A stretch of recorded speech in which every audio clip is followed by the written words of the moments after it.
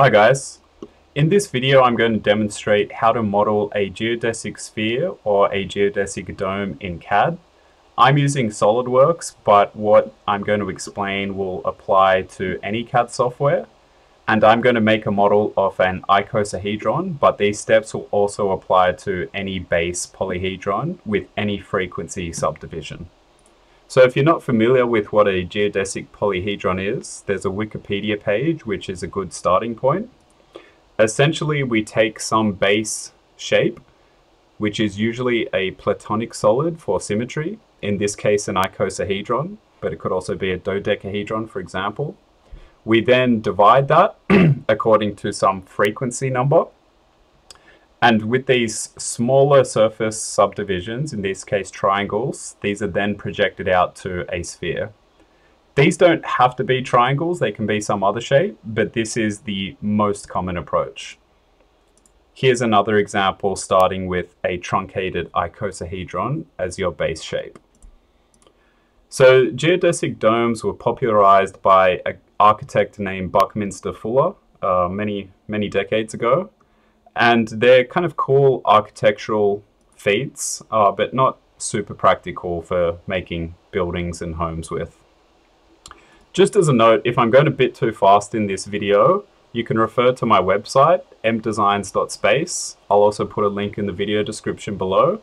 And there I've done a write-up of what I'm discussing in this video with a step-by-step guide of how to model this. I know sometimes that's a bit easier for people to follow.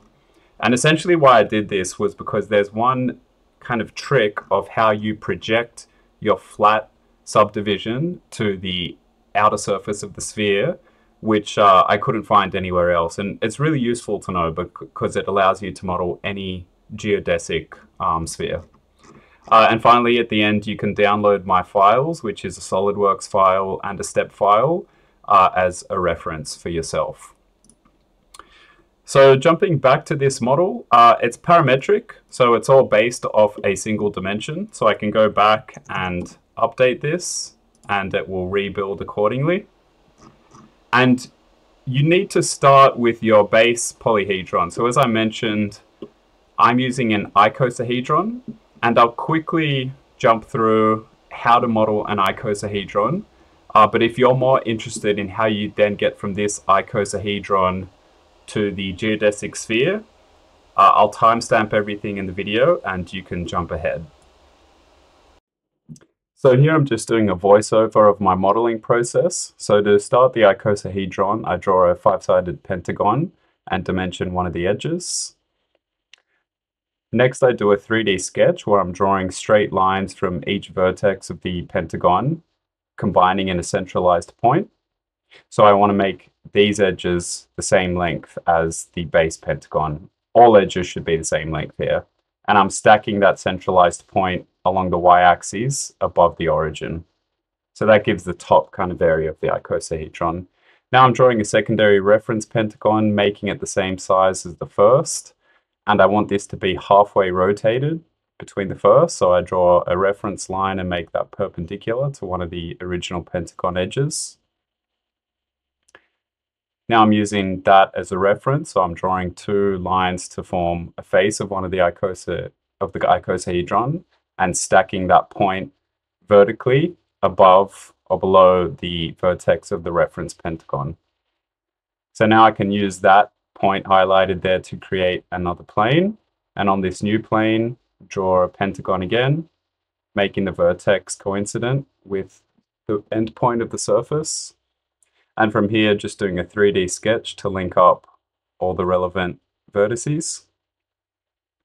And now again, just repeating that 3D sketch on the other side, stacking the centralized point above the origin and making sure all edge lengths are the same. So this is kind of a wireframe of an icosahedron.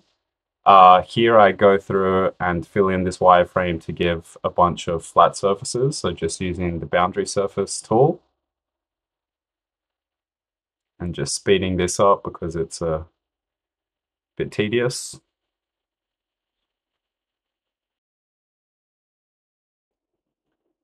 So now that I have 4 surfaces, I can actually revolve these around a centralized axis. So I produce a reference axis and select the 4 surface bodies and do a circular pattern and revolve around 360 degrees with 5 instances. And this produces the icosahedron. So the final step I do is select all the surfaces and knit them together to create a solid.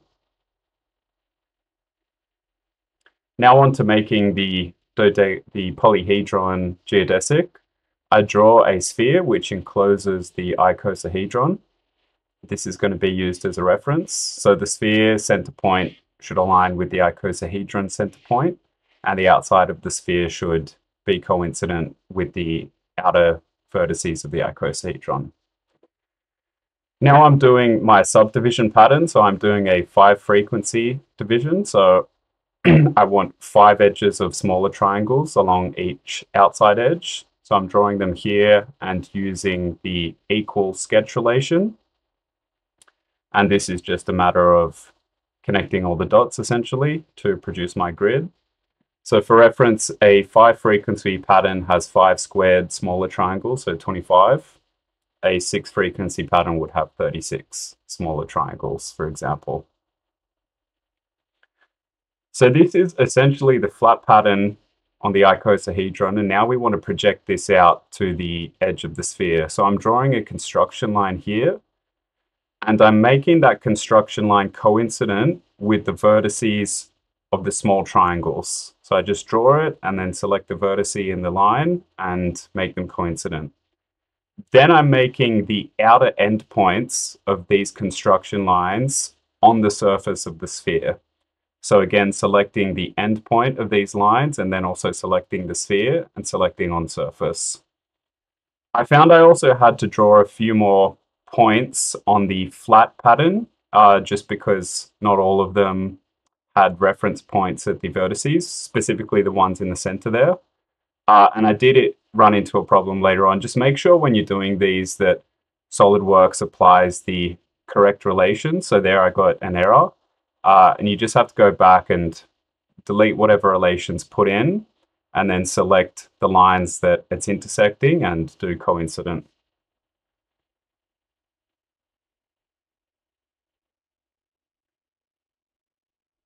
So in this case, we have quite a few of these lines being projected out.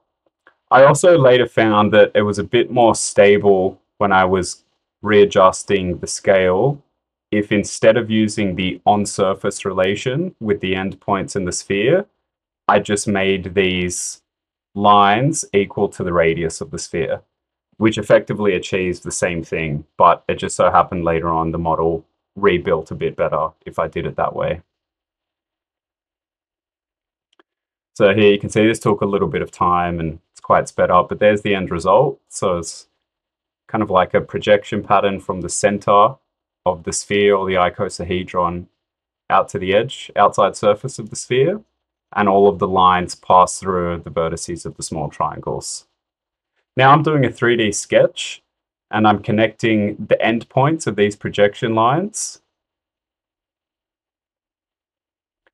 And what this gives is the projected subdivision surface onto the outside of the sphere. Obviously, it's an approximation of the sphere because we have flat surfaces here.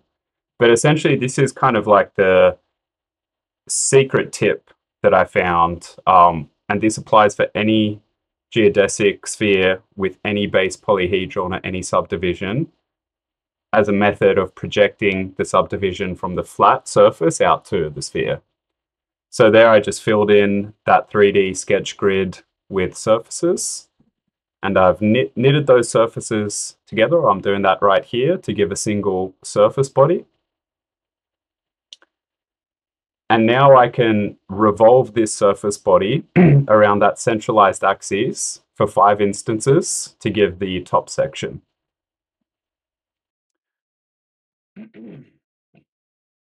So again, here I go through and make some more reference axes, and I can use opposing vertices of the icosahedron to make reference axes, and revolving surface bodies around these axes to give the desired results. Note, in some cases, I have to use the skip instance button to make sure I don't end up with duplicate surfaces. And the skip instance each instance is represented by a little magenta dot in SolidWorks, which you can select to remove it. So again, if this video is a bit too fast-paced, please refer to my website where I've done a write-up of these steps. I know sometimes that's a bit easier for people to follow. But here, more or less, I've finished the model. So I'm just selecting the surface bodies now, and there'll be 20 of them, and knitting them together, and also making a solid. So that solid there still looks a bit hollow, but it's just because the internal icosahedron is showing. So if I hide that, we can see it's, an enclosed solid. At this point here, I'm just measuring some of the different areas of the small triangles for reference. And I go in and apply some color appearances now. So the color scheme I went for here is just that all small triangles of the same surface area have the same color. So it's a nice way to visualize which surfaces are essentially the same area. And in SolidWorks, if you roll back the feature tree in this instance to before I did all these surface revolves, then these color appearances should carry over. Sometimes you need to go into your circular pattern and make sure that propagate visual appearances is activated. And there we go. That's the final model of a 5-frequency geodesic sphere made of a base icosahedron. So as I mentioned, I can go back here and change the base dimension of the pentagon, which is forming the icosahedron. You could set your model up in a way where the base value is derived from the diameter of the sphere, which, is probably a bit more relevant if you're building a geodesic dome or something. But nevertheless, all this whole model is just driven off a single dimension, and it's parametric, so I can easily go back and change it. This is like a benefit of modeling it this way as opposed to using an online calculator where you get specific values of all these small triangles just for one diameter. And here finally, just for a bit of fun, I'm bringing in my adjustable human figure and playing around with it. So yeah, if you like this video, like and subscribe, and also check out my website if you want access to my files for reference. Thanks.